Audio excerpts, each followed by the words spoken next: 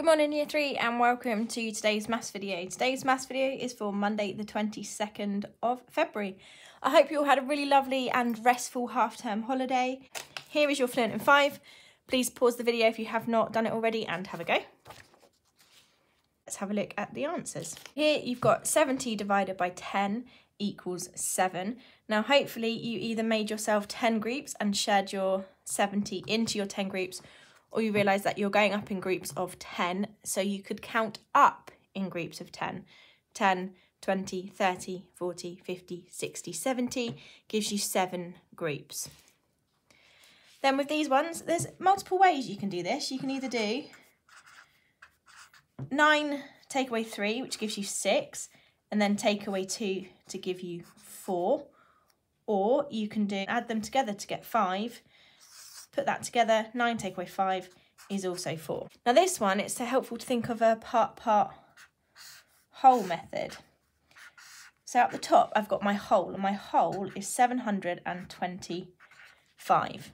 Now that is made up of 2 parts, and these are the 2 parts that make up the whole.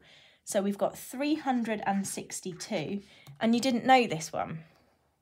Now, if you start with the whole and subtract this number, you end up with this number, which we knew. However, we didn't know what we were subtracting, but look, if I start with the top one and take away that one, I end up with the other one. So that's what you needed to do. You needed to do 725 take away 362. And that is because if you added those 2 numbers together, you would get that number there. Lastly, 52 times 3. As you can see here, I've made myself 3 groups because I have 3 lots of, and then I have done 1, 2, 3, 4, 5 10s and 2 1s, calculated it the 3 times. That gives me 15 10s, which I know is the same as 150, and 6 1s. If I do 150, add 6, I get 156, which is the answer. Well done if you got those right. So our learning today is looking at learning to understand fractions. I'm going to go through all of the tasks in case you didn't understand what you needed to do, and then I will go through the answers afterwards. So the first one asks you what fraction of each shape is not shaded. So down the middle, you've got your shaded shapes. Here you've got your fractions as numbers. And down this side, you've got your fractions as words. Now, I would strongly suggest looking at the shapes and going from there, because as you may notice, you have more fractions than you do shapes, so it's probably easiest to look at the shapes and work from there. I'm going to demonstrate the first one in case you don't understand, and then if you have not done it yet, hopefully you can pause the video and have a go. So you're looking here at how much is not shaded. My first thing to do is look at how many equal parts I've got in total, and I've got 2 equal parts in total. So I know my denominator is 2. I know my bottom number is 2 because I have 2 equal parts. Now I'm looking for how much of the shape is not shaded. Now I've got 1 part here that is not shaded and 1 part here that is. So I only have 1 part that is not shaded, and I know that that is now 1/2. Now you could probably see that by looking at it, but it's worth going through how to do it properly for the harder shapes down below. So I look now and I need to join my shape up with my half, and then I've got 1/2 in words here, so I join that too. So that is what you need to do for each shape. Find the fraction in words and the fraction as a number and link the shape up to it. Question 2 says each shape has been divided into equal parts. Shade 2 or more parts of the shape, then fill in the space. Now the answers for this will vary depending on what you choose to do. So I'll show you an example, but you don't need to have done exactly the same as me. Now it tells me to shade 2 or more parts, so I'm going to shade 3 parts. And then look at completing the sentences. It says something parts out of something equal parts are shaded. Well, I've just shaded 1, 2, 3. So I say 3 parts out of, well, 1, 2, 3, 4, 5, 6, 7, 8, 9. There are 9 parts in total. So I have shaded 3 parts out of 9 equal parts. That will allow me to now write the fraction. So what fraction of the shape has been shaded? Well, 3/9 have been shaded, 3 out of 9. Then what has not been shaded, well here I've got 1, 2, 3, 4, 5, 6 pieces not shaded. So 6 out of 9, 6/9 are not shaded. So that's what you need to do for this one. You need to colour in a certain amount and then complete the sentences. Your parts may, the amounts you've coloured in may differ, and that's absolutely fine because it's asking you to choose. Question 3 says a chocolate bar has 10 equal parts. Peter eats 4 parts. So this bar here is representing that, is representing the 10 equal parts and the 4 parts which he has eaten. And it asks you to fill in the missing gaps with the right information. Again, I'll go through the answers in a minute. Then Maya wants to make a train with 10 cubes. She joins 7 cubes together, and you see the 7 cubes she's done are these 7. They are grey in colour.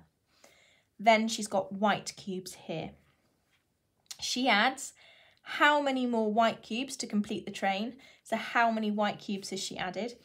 What fraction of the cubes are then grey? So what is this part as a fraction? And what fraction of the cubes are white? So what is this part as a fraction? Then that should tell you 2 fractions that go together to make a whole. So you're looking at this part and this part that go together to make one whole. So think about how you'd write that as a fraction. Then question 5. Ty is doing a 12-piece puzzle. Now that's really important. That is a 12-piece puzzle, but some pieces are missing. You've got a puzzle here, that is the pieces he's got, and a puzzle here with the pieces he's missing. So how many pieces are missing and how many pieces are in place? Now you can do that just by counting. Then what fraction of the puzzle is missing? Now I want you to think really carefully about what your bottom number would be, what your denominator would be. How many equal pieces are there in total? Don't let that one trick you. Then this one, you are finding the fractions that add together to make a whole. Now you could do this by drawing a bar to represent the problem, or you can just look at the numbers carefully and think, this is telling me how many equal parts all together, so how many more would I need? So if you've not done so already, please pause the video and have a go at those. Then the last worksheet for today, some of the fractions have labels, that's these bits here. And some of the fractions have been shaded but have missing labels, that's these pieces here on the side. And depending which one they've got, depends on which activity you need to do. So if it has a label, then you need to look at that label and shade the right amount of that shape in. So I would shade 1/4 of this shape, 2/3 of this shape, 2/5 of this shape, and 1/3 of this shape. Then for these questions down here, this time you haven't been given the fraction, but you've been given the representation. You have a picture. You have to count how many pieces are shaded and how many pieces you have in total, and write the fraction next to the shape. If you've not done so already, please pause the video and have a go, because I will be going through the answers. So let's have a look at the answers. Now here, I haven't drawn lines because I didn't know if you'd be able to see, so I have just matched the shape up. So I had a half, which is written as 1/2, and that is the fraction. This shape, there were 1, 2, 3, 4 pieces in total, and 3 pieces were not shaded, so it is 3/4. The next one had 1, 2, 3, 4, 5 pieces in total, with 3 parts not shaded, so it was 3/5. Then this one, you've got 4, 5 parts in total, 1, 2, 3, 4, 5, with 4 parts not shaded, so it is 4/5. Then you've got 8 parts in total, so it's 8, and you have 1, 2, 3, 4, 5 of those not shaded, so it's 5/8. And lastly, you had 3 parts in total, 2 parts were not shaded, so you had 2/3. Well done if you got that right. Now this one would vary depending on what you did. So if you coloured in 6 parts, then the fraction would be 6 parts out of 9, making 6/9, 6/9. But the main thing is that your denominator, your bottom number, must have been 9, because that's how many equal parts there were in total. Another thing that can help you check is the amount shaded plus the amount not shaded should also equal 9. So here I've got 6 parts shaded, 3 parts not, and if I add those two together, I get 9 because it's the whole shape. So as long as your denominator is the right amount of numbers, right amount of parts, sorry, for this one, the number should be 6. And as long as your two top numbers, your two numerators, add up to make 6, because it is the parts shaded plus the parts not shaded, as long as these two make 6, it could be 1 and 6, could be 2 and 4, could be 3 and 3, either way. As long as they total 6, you've got the answer right, hopefully. Then here, you've got 8 parts in total, so your denominator must be 8. Your bottom number must be 8. Then your two top numbers must add up to 8, because it is the total not shaded and the total shaded. So well done if you got those right. Peter and his chocolate bar. So there were 6 parts left. The fraction of the chocolate bar eaten by him was 4/10. 4 pieces out of 10 whole equal parts. There were 10 parts of the chocolate bar to begin with. That means that 6/10 is what is left. There were 6 out of the 10 pieces left. That we also tells us that 4/10 add 6/10 equals 10/10 equals 1 whole. Then here she added 3 more pieces. So what fraction was grey? Well, it was 7 out of the 10 pieces. And what fraction was white? 3 out of the 10. Now hopefully you knew that 10 was our denominator, because it said she used 10 cubes. You could have also counted them. That also tells us that 7/10 plus 3/10 makes 1 whole, because if you have 3/10 and you add that to 7/10, you end up with 10/10 overall, or 1 whole, because that is the same as 1 whole. The puzzle, there were 7 pieces missing and 7 pieces in place. That means there were 5/12 missing and 7/12 that he had. Now, hopefully you got your denominator as a 12, and you know that because the puzzle had 12 pieces in total.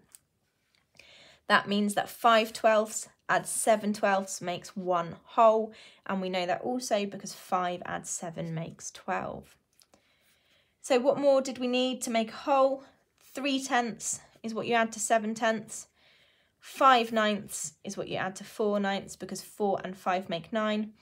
Then you need to add 6 more to get 12/12 or a whole, so it's 6/12. And you add 8 to 3 to get 11. So it was 8 more 11ths you needed for 1 whole. Well done if you got that right. Then the shading. So you needed to shade 1 part out of 4 for this, because it was 1 part out of 4. Doesn't matter where you shaded it, as long as you've only coloured in 1 of them. Then for this one, you needed to colour in 2 parts out of 3. Doesn't matter if you've done this one here and this one here, I don't mind which, as long as you've only done 2 parts out of the 3. Here it was 1 part out of 3, so you needed to shade just 1 part. And for 2/5, you needed to shade 2 parts of your bar of 5. Then what fraction had been shaded here? We've got 1, 2, 3, 4, 5, 6, 7, 8 parts in total, and 3 parts shaded. So it's 3/8. Here you've got 1, 2, 3, 4, 5, 6, 7, 8, 9 parts in total, and 5 have been shaded. Must apologise, that's been snipped incorrectly and part of it is missing. Sorry about that. Then here you have 2 parts out of 1, 2, 3, 4, 5, 6, 7 equal parts, so it's 2/7. This one here, you've got 1, 2, 3, 4, 5, 6, 7, 8 parts in total.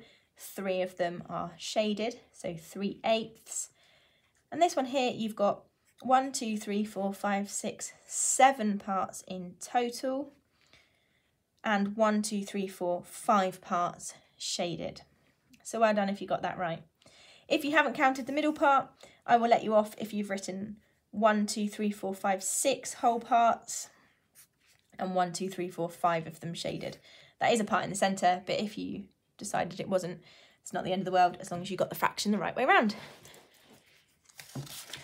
As always, if you finish the slides quickly and there's more you want to do, then please log on to Times Table Rockstars and practice your times tables. Good luck, and I'll see you tomorrow.